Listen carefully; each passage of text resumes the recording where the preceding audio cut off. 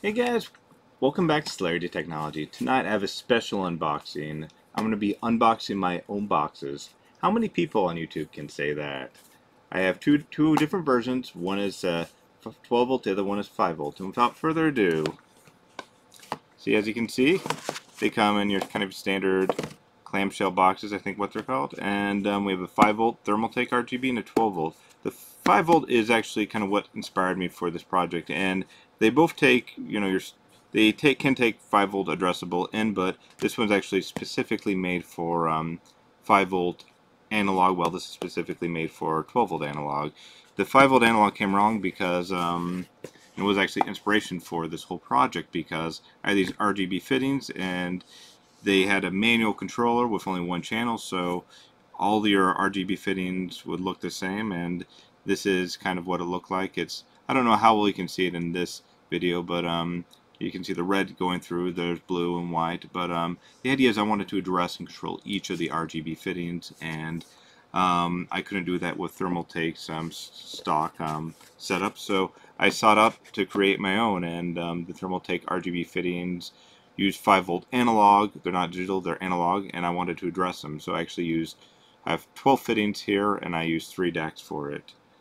So without further ado, here I'll begin the unboxing. So I don't think many people actually unbox their own stuff, and I don't know if this would actually be considered open box after this. So in the box you have your little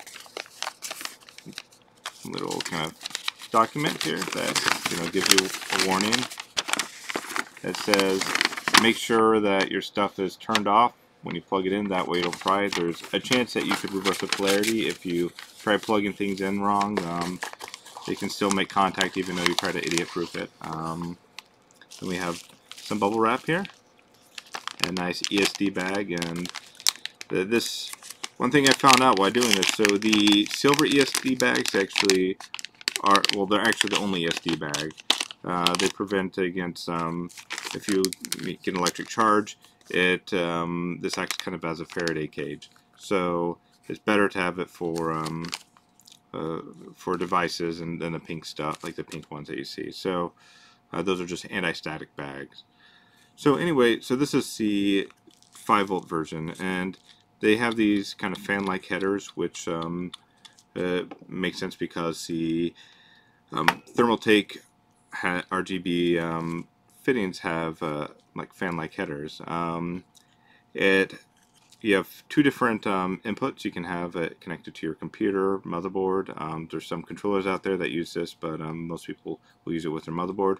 I also am a big fan of Corsair, so I have an input and an output for that, as well as an output for the digital one right there. So each one of these means you have 4 different channels, and you can address them separately. So I can put, I can have red on this one, blue, green, and white, and that's how I kind of get the flow. And I think it looks really cool like that, and it allows me to control my analog RGB devices through IQ, which is, a favorite tool. Actually, the name RGB DAC is kind of a nod to Corsair, who I beta test for in my spare time. So inside the 12 volt version, and I will be putting a new cover on these, and some wonderful person will be getting it. It's the same document.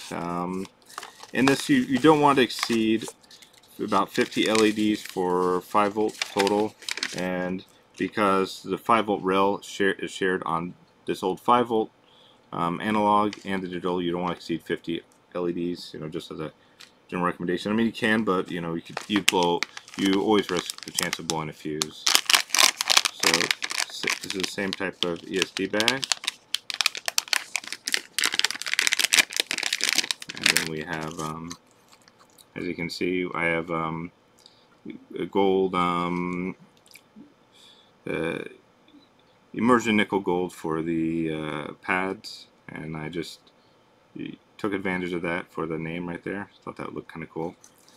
These come with your headers for your 12 volt. These are nice and tight. My the beta versions that I made actually were a bit looser, so these are really tight. They're not going to fall out that easily. But again, the way the connector is, it will hold it tight, but the more you plug it in and out, eventually they start to loosen. That's just the mechanics of it, so just don't sit there pulling it out. So this is what they look like. I do have standoffs. These are made out of nylon, and these things can actually stack. So you can stack them and then mount them to a hard drive caddy. The holes are slightly bigger than the standoffs, so you can actually move them a little bit as needed. So we have a floppy drive connector, and most people might, get scared of that, but in honesty, that I spend a lot of time and deep thoughts trying to figure out how I should power it, and that was the best one. For the 12-volt version, you can still have 50 digital RGB LEDs coming out. This is per board for 5-volt, and for the 12-volt, you can have about 150 LEDs for the 12-volt. So you can put quite a bit on it. You just don't want to really exceed that number, or you might blow some of the fuses. And I mean, these boards are actually manufactured identically, and I actually soldered all these headers myself, and then there's just a simple jumper right here, a solder jumper that I used to switch the voltage between 12 and 5 volts. So, well, why don't we give it a shot? So, to kind of show you guys how it works. So I'm going to plug this. These are some demo strips that I just kind of soldered together. So, really excited. I'm finally have about, I think I did the final assembly for these, and so let's see here, and I think I did about 30 of them. So it's connected to a Corsair Lighting Pro, and I need to get the power out, so I'm just going to use the floppy drive power for this one. So one of the reasons is because I was running out of space on the board to put us like a SATA power, and the floppy drive is still widely available. The power connector is. So as you can see, the wonderful little, it's kind of hard to show on this camera, so the good old trick with the even that, wow, the white, I guess maybe the white balances off. So let me switch to my desktop to show you kind of how I can actually, let me plug this one in as well. So you can have a digital signal coming in, and basically what happens is this is 10 LEDs being addressed, and this would be 11, 12, 13, 14, and this would be 15, 16, and so on. So that's how it addresses it. So basically occupies the 4 channels prior to it, and you can connect the DACs to each other if you want. So let's see, I'm using IQ, and I can switch all the different static colors, and they match, so turn it off or disable instant lighting altogether. And again, this, unfortunately, the camera doesn't do justice. I mean, it's always hard to pick up LEDs on camera.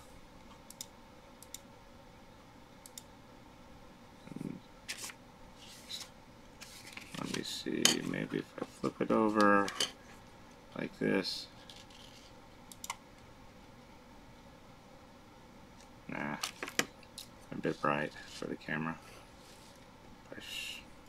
So let me show you the 5-volt. So unfortunately, I do not actually have a all of my RGB fittings are on my PC, and I did not want to take it apart for that. So I bought this this 5-volt RGB strip for your TV. It plugs into your USB, and I chopped it apart, and that's what I use for my testing and validation for 5-volt, because I mean, all they really do is just switch the resistors in there, most likely. Okay, so when taking off that strip, I'm going to plug that strip into this one, and then I have another cable over here. So the input is going to go from here to here. And then as soon as I plug this in, you're going to see, again, don't plug this in when it's live, especially with these headers right here. That's the main reason, because even though it's kind of keyed with that missing pin, in all reality you can still potentially make contact and reverse the polarity. I actually prevented 5 volt. I don't have the 5 volt on these connected to anything, so 5 volts just supplied by this power source, so it's not coming into the board, just as a kind of another preventative measure. So as you can see, here's a 5 volt working.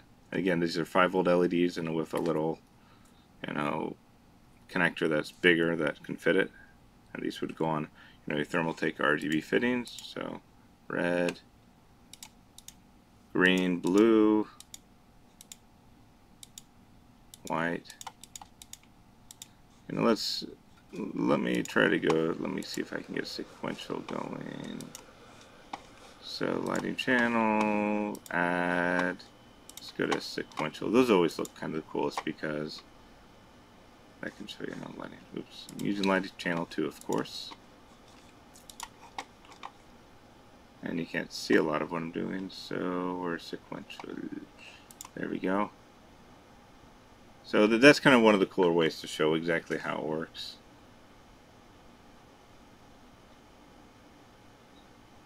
So, I mean, if you use like a software like IQ, you're gonna, it's not gonna see everything the proper way. So actually, let me go into the settings and switch it to 2 strips.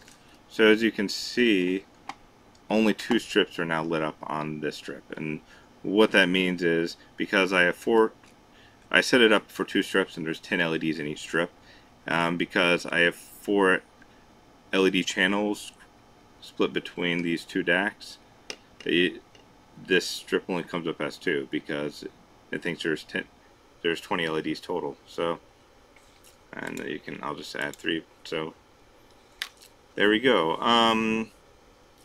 I did do a bit of beta testing, and this was from an older video. This is a white prototype, and I mean, these are really fun if you have like older addressable LEDs that you want to connect. I mean, it will work with your motherboard. It will work with you can take a digital signal from your motherboard from different controllers, Corsair IQ, and because Corsair doesn't have an analog controller, another reason why I wanted to do this. And so it was a fun project. I've learned a lot.